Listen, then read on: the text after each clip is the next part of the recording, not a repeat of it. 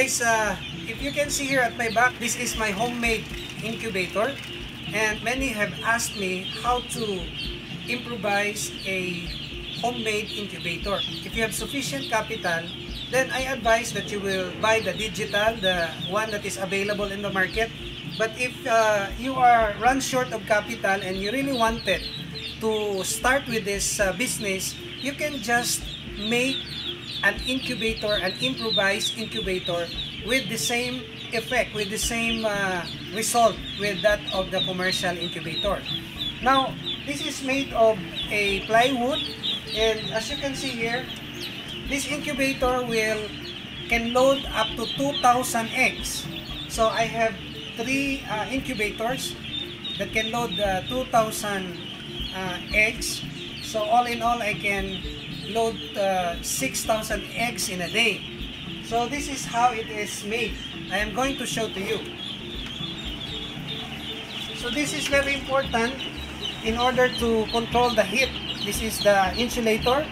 So you need to put this so that the heat will not will be concentrated inside. It will not come out. And be sure that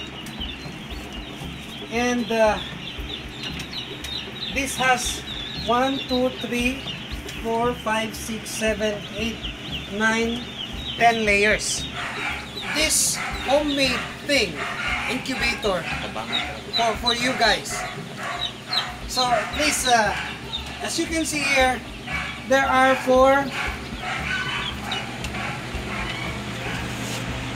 1, 2, 3, 4, 5, 6 bulbs, incandescent light,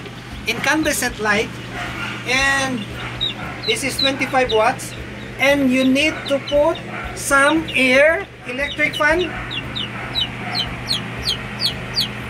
That's electric fan. I have 3 electric fans to bring up the heat so that the heat will revolve inside.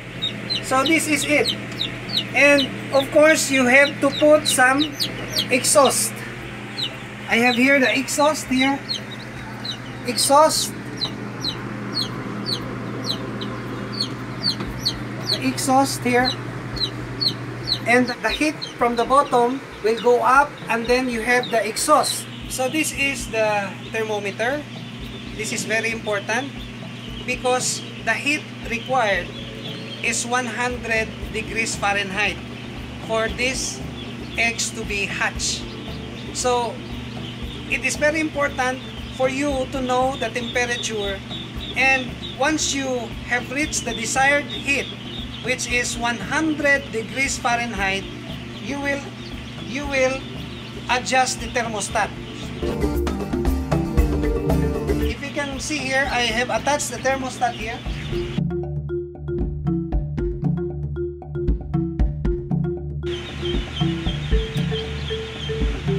So you see, if you have the thermostat that is set on 100 degrees Fahrenheit, it will automatically off if it will reach 100 degrees Fahrenheit.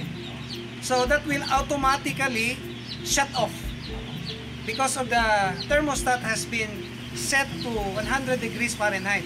Now, when the incubator becomes cool, that the temperature is already below the 100 degrees Fahrenheit, it will automatically switch on because of the thermostat. And this is just very simple. If you don't know this, you can just hire an electrician.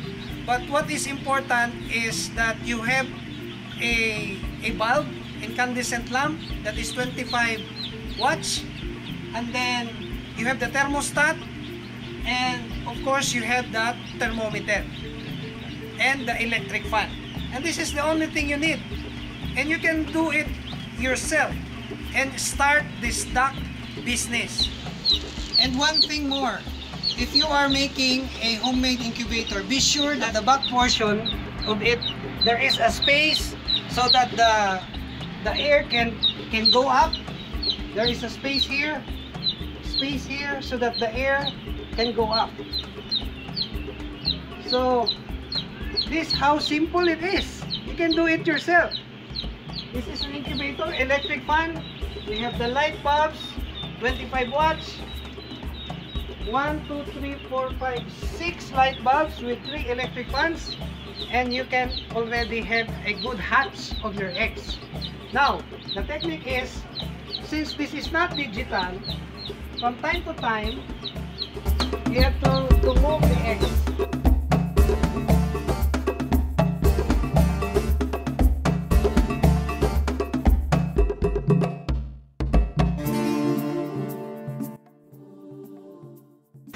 And it is very important, since this is not an automatic incubator, this is homemade incubator.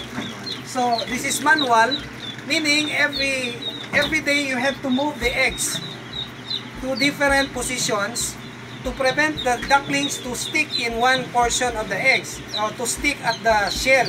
So you have to move and change the position of the eggs 3 times a day. This is very important. Because if you will not do it, the tendency is that the duckling inside will stick to the shell. So, you have to move the position 3 times a day. So, this is very important. Like that.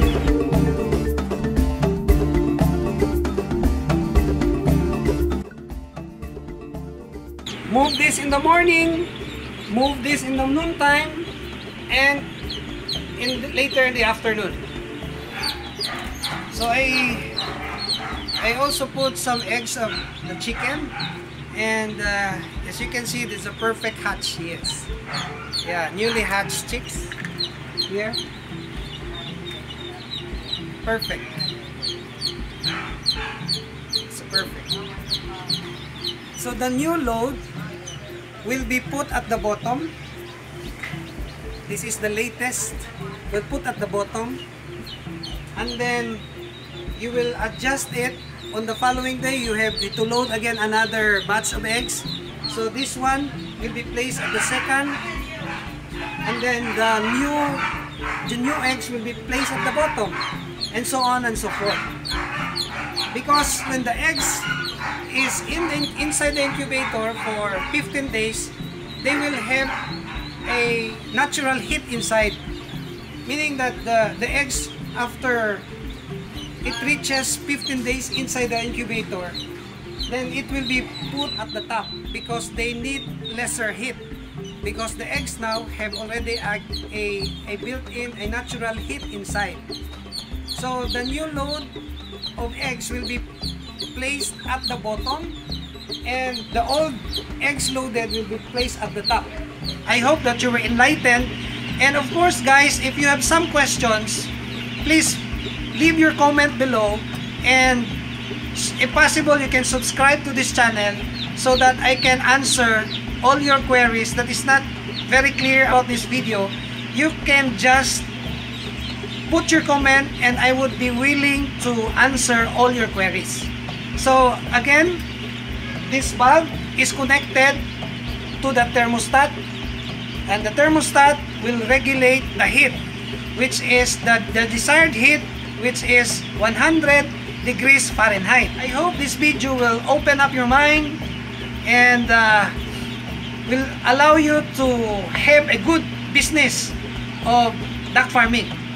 So thank you, and please don't forget to subscribe only here at Dexter's World.